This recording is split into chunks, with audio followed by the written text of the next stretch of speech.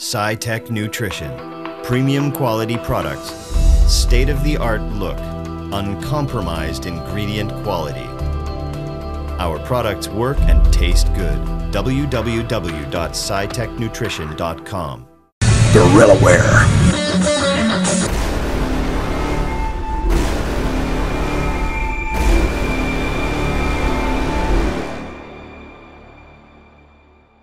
I'm standing here at the Gorillawear booth with Dennis James with his new Dennis James Gorillawear signature series he's got here. How'd that come about?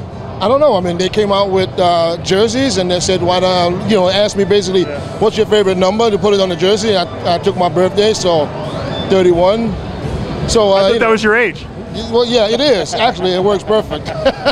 No, they came out with the jerseys, and actually, I like them. They're pretty good. Yeah, I don't see a big Rami line, but I see a Dennis James line. That's pretty impressive. Is that because you're a legend? No, Rami has one too. Oh, he does. And Dennis Wolf, we all get one. Yeah. What is the Rami line called? BR. What does that stand for? Big Rami. Oh, I thought it stood for big, I don't know. Big, I don't know. Run of the mill, I don't know. Yeah, I don't know. No. What do you think about Rami? He's going to be competing at the Arnold Brazil in a couple weeks. No, I heard he's doing the New York Pro. Oh, first he's doing the New York Pro, then he's doing Brazil. That's what I heard. I'm not sure. How do you think he'll do? How do you think he'll do? And how do you think he'll look better? He's not working with you. He's not working with Aceto now. We hear he could be working with George Farah. No one's quite sure because we can't trust anything that comes out of his mouth. I have no idea.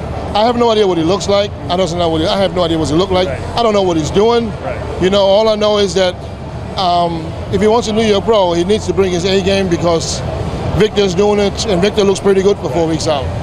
So I can't say nothing about him because, like I said, I saw him at the in Columbus. We had a little chat, but regarding his condition or his shape or his state of mind right now, I have no idea. We all know that Big Rami probably should be Mr. Olympia one day. Do you think he ever will be? If he gets his mind together. If he gets his mind together and he starts doing the right thing and not the things that's gonna, that people tell him to do. You know what I mean? He doesn't have a lot of saying about what's going on in his life right now. I have a feeling unless he changes that and starts making his own decisions, and if he does, then he will be, in my eyes, if he gets everything together, an unbeatable Mr. Olympia. Unbeatable. That's coming from Dennis James, and I tend to agree with him. Yeah. All right, I want to ask you a couple questions. Arnold Schwarzenegger at the Arnold Classic on Sunday morning seminar made a statement that he felt that the judges should move towards a more aesthetic-looking bodybuilder physique. He used Cedric McMillan's name in the mix. What did you think about that statement? I wasn't there. I didn't hear it, but I was told, and I'm not sure.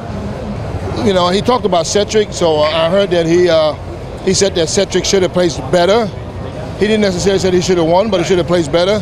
Well, yeah, and I believe that Cedric is probably the most perfect physique on any bodybuilding stage. You like his physique? I love his physique. I love his physique. He has the height, he has the width, he has basically a flawless physique. He has the shape, the muscle bellies. All he needs to do is get the super dry condition, and I think he can be another unbeatable Mr. Olympia. Now, when we talk about, Arnold saying, should we go back to aesthetic? That's the one. He's an aesthetic pleasing athlete, so I don't think there was anything wrong. So I'm not sure really what they're talking about or what Arnold was saying, but I can understand that, bodybuilding shouldn't be about, bloated stomachs and, you know what I mean? Because I know firsthand how that goes. So, and I think he has a valid point. He has a valid point. I don't know if we need to change the judges system. I don't think that needs to happen. But what they need to do is just probably punish people that do not control the midsection, maybe a little bit more. So, because if they don't get punished, they will not fix it. You're right. I agree with you. I think that the judges have to put their foot down as to what they want and what they don't want. If they stop punishing that, then I think everybody will start working on that more and start controlling things. We've seen that happen before. Yeah. It was getting out of control. It's gotten better, and then maybe it got a little bit out of control. Yeah. Talk to me about FIBO here. There was supposed to be a pro show here. They canceled it 7 days out. As an athlete, as a guy who competed, what would that mean to you, and what should be done, you think, to give these guys restitution? Well, I found out a week before the show was supposed to happen that they canceled the show, and I was working with Ford, who was basically, at his absolute best, and he was, in my eyes, would have been a clear winner you know, going for a qualification for the Olympia. Now they canceled the show, a week out from the show. Now this is what I think. As an athlete, we signing contracts to do your show. We have to pay $5,000 if we don't compete for any obvious like health related issues. If I pull out because I don't feel like it or I can't afford it no more, then I have to pay $5,000 fine.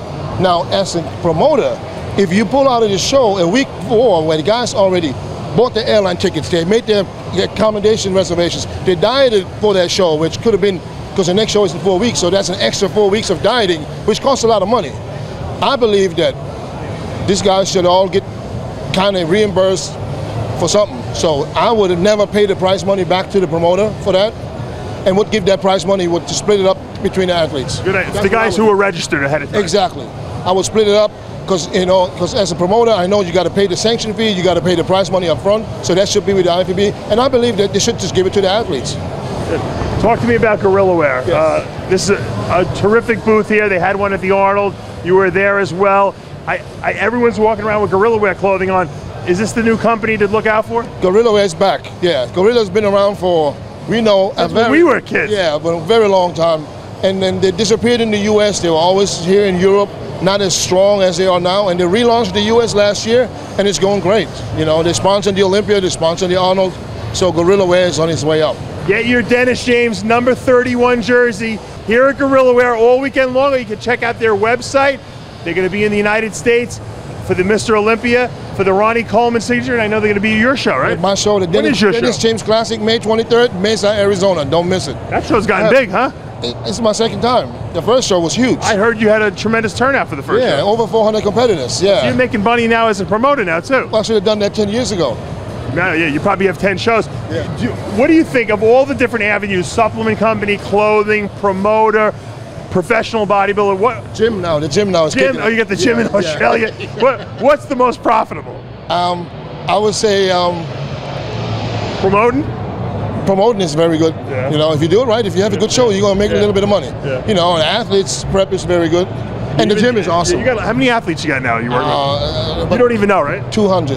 200? 200. How do you text all these guys? It's crazy. It's crazy, yeah. Well, you must be a real fun to be around. You must be on that phone all the time. But they're not all active. You know, if you have 200, you know, guys on the team, you know, I have phases where you probably know best. Yeah. Where you have 10 guys competing at the same day in 6 different countries. Right. So there's no sleeping, 24 hours. You know, I have phases, and this weekend is one.